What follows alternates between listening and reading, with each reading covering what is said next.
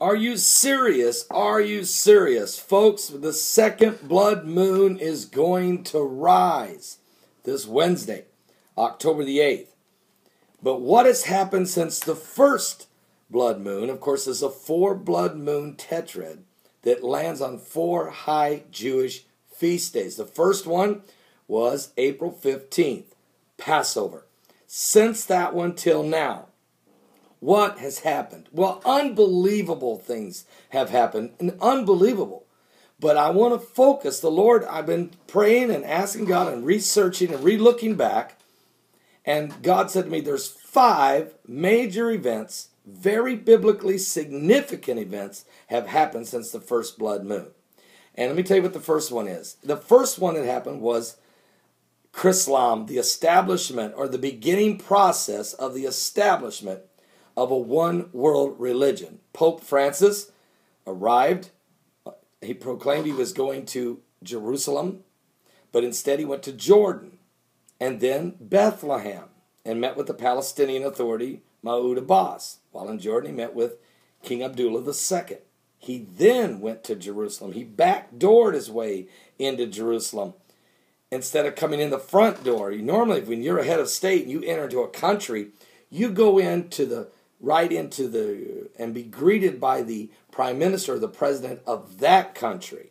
You don't go in the back door into Bethlehem and then show up in Jerusalem and say, okay, now I'm ready to meet with you. That was a very significant slap in the face to the prime minister of Israel and to the nation of Israel and Benjamin Netanyahu. Second thing he did was, off the cuff, while in Bethlehem holding a mass, he called for a unification prayer.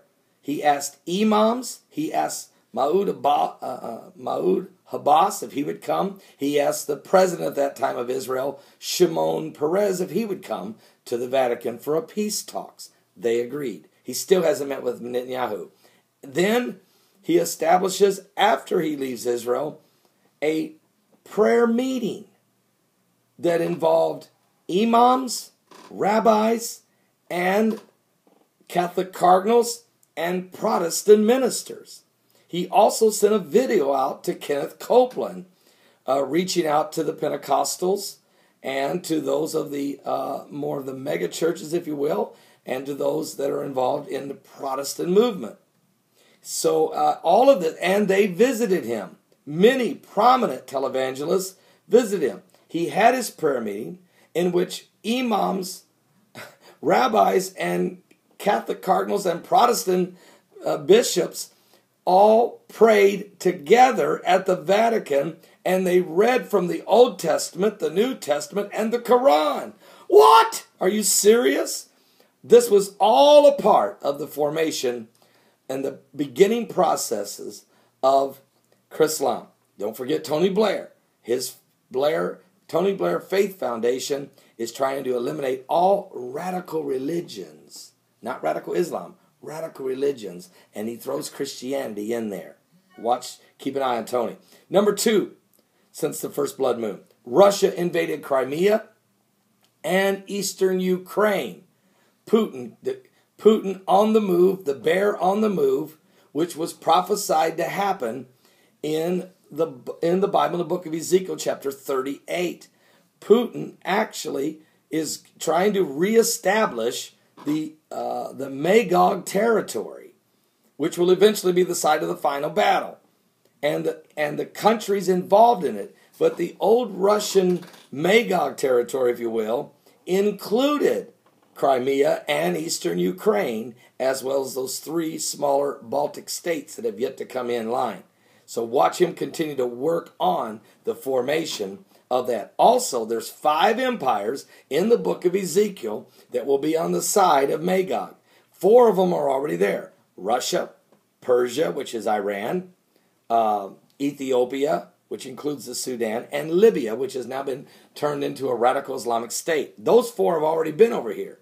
Turkey was over here with NATO, but Turkey has now joined and has made all kinds of anti-Semitism type comments toward Israel, including, Israel, you will swim in your own blood, due to the war that took place with Israel and Hamas. So number 2, is the establishment of Magog territory being reestablished in the process. Number 3, since the first blood moon, Israel had a 7-week war. And actually, folks, with Hamas in Gaza, after 3 Hebrew boys were abducted and brutally murdered, it kicked off and ended up being a 7-week war with Hamas in Gaza.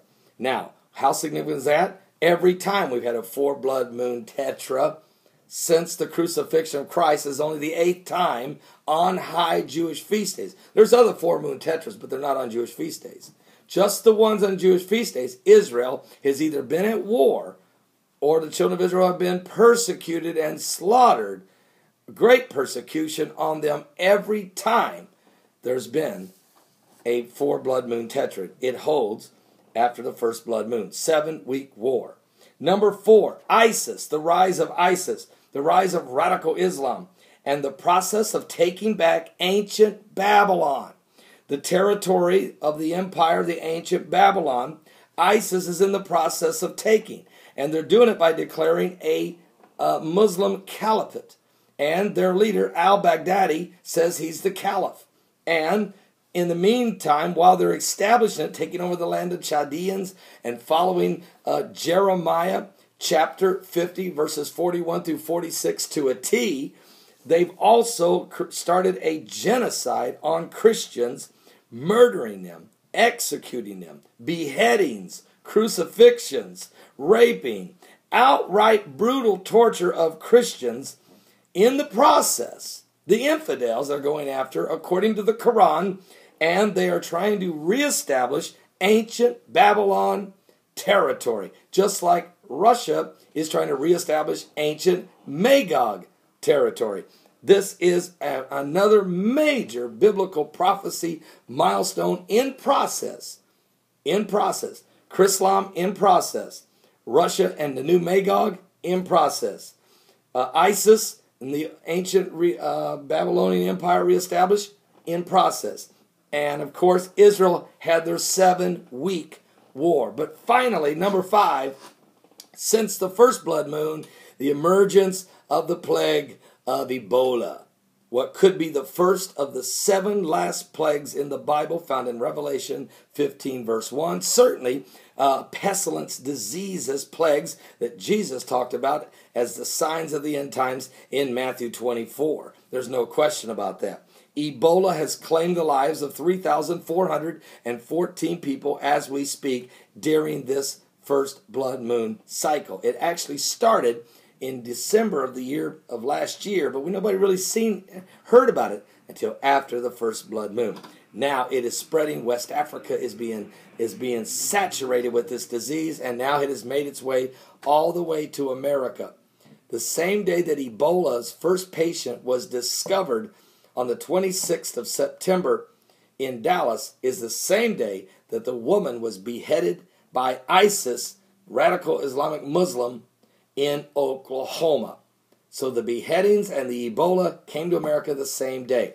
5 major events have happened since the first blood moon. What will happen after blood moon number 2? Certainly, we're living in the last days. Biblical prophecy being played out right before your very eyes. And yet there are those that doubt, who don't believe, scoffers and mockers. And let me say this. Every time people says that there'll be scoffers on it, they say, well, that's just the atheists who don't want to hear anything about it. No, that's not who's the scoffers. The scoffers are in the church. The scoffers are in the pulpit, scoffing at the end time signs and Bible prophecy and telling their congregations they have nothing to worry about. As Chrislam rises, folks, as the one world religion rises, scoffing and mocking will become a norm in pulpits across the world. And guys like me will be the butt of a lot of jokes. But I'm here to tell you now, Jesus is coming back. And they mocked Noah, but they didn't mock him when the rain fell and he was in the ark. Are you in the ark? The ark of safety? Give your life to Jesus Christ. Things are getting very, very intense. He's coming back soon. Give your life to Jesus, please. God bless.